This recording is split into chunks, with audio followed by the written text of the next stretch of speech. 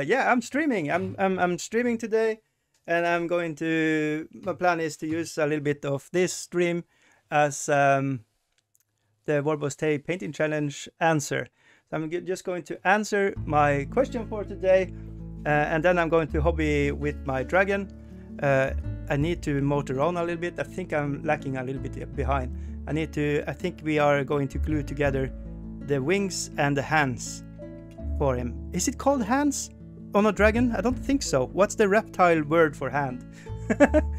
Pawn? No, it's not. Okay. But yeah, okay. Let's try to answer the question for today. And the question for the Summer Painting Challenge 2023 is: what was your first painted miniature? How did it feel to finish it? So for me personally, the biggest problem is I can't remember the exact miniature I painted first, because it's in 1996 I painted my first one, but I had some bowmans, and I remember I have brown trousers on them, and I kind of wanted to paint them as in the army book.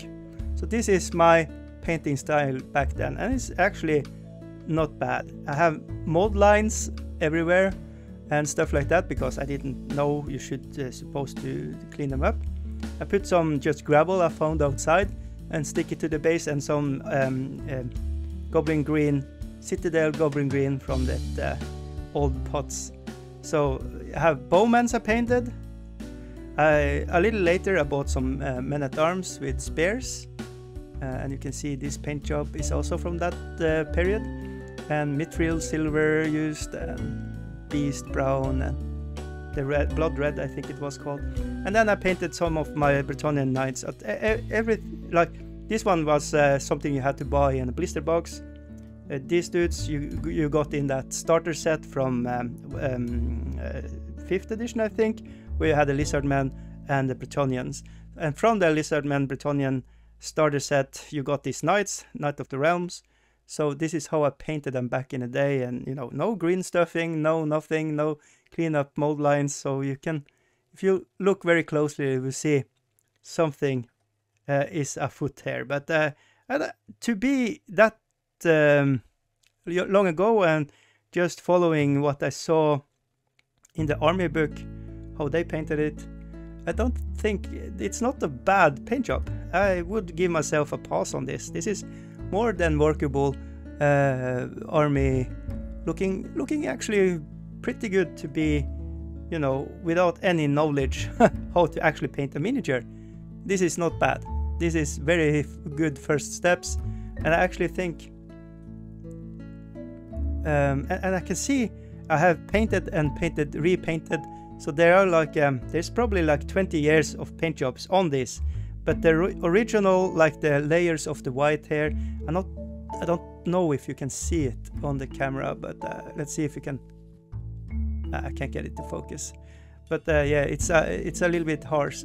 The lights are kind of washing out a little bit at the paint job here, but it's giving my whites a little pass. It's not that good when I look at it with my naked eyes.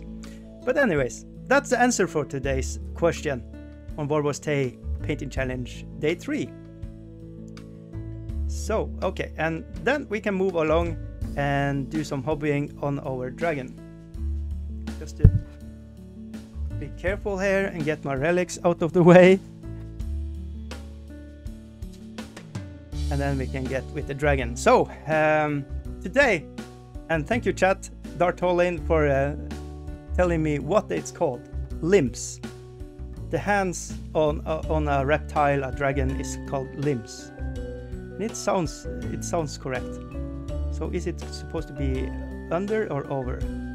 I need to check out with my my box here, but it seems like it's going to be, yeah, it's going to be under, and then we have the wing on top, isn't it? That way, or the highway. Let's see. Let's just dry fit them together and see how it works.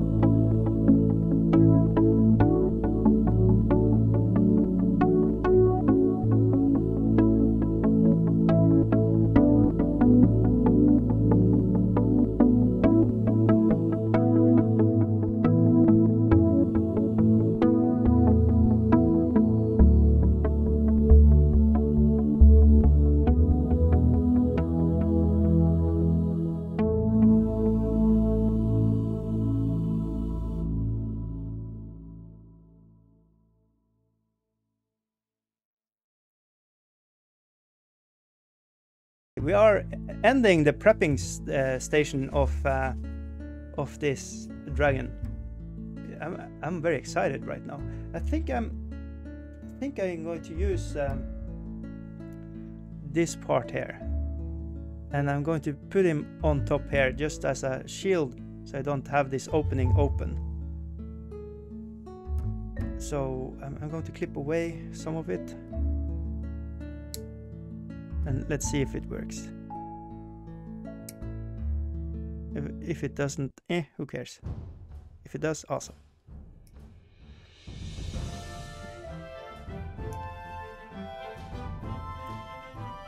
So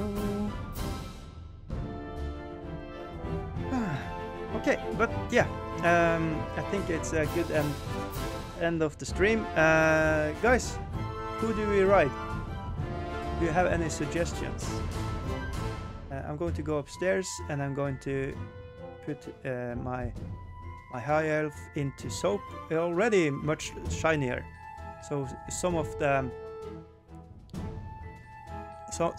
powder is already gone.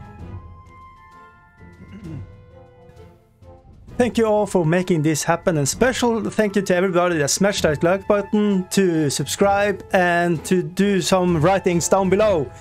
Comments down below on anything, ask me anything. This is my Warhammer channel, and a very much special thank you to everybody that's my Patreon: Shadowblade 9797, K Burr, Andreas Edison, Hans Albert Holden, Daniel Jonsen, Warboss Tae Studios, Octave Viljar, Andreas Bakkehaug Mikkelsen, and David Mothad.